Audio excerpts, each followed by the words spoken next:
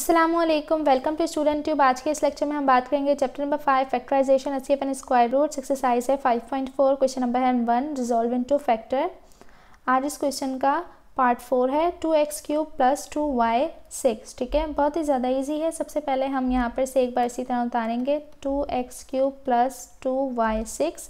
इसके बाद हमने यहाँ पर क्या करना है, 2 को हम ले लेंगे कॉमन, तो फिर क्या हो जाएगा, अंदर x³ आएगा प्लस 2 नहीं आएगा, y आएगा, पावर आ जाएगी 6। ठीक है, इसके बाद 2 बाहर इसी तरह से रहा, x³ हो गया प्लस यहाँ पर y² और ऊपर हो गया 3, तो 2 3 = 6 हो गया और ब्रैकेट क्लोज। तो यहाँ पर अब हम फॉर्मूला अप्लाई करेंगे a³ + b³ का।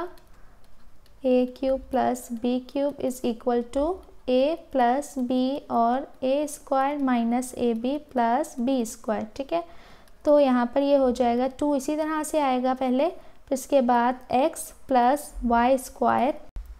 फिर अब अगले ब्रैकेट में यहाँ पर क्या हो जाएगा, पहले x आएगा, ऊपर स्क्वायर आएगा, माइनस, फिर x y², फिर प्लस y² का स्क्वायर। ठीक है, तो यहाँ पर 2x + y² इसी तरह से रहा। अगले ब्रैकेट में हो गया x² - xy² प्लस y के ऊपर 2 है और फिर तो ये हो गया 2 2 = 4 आंसर।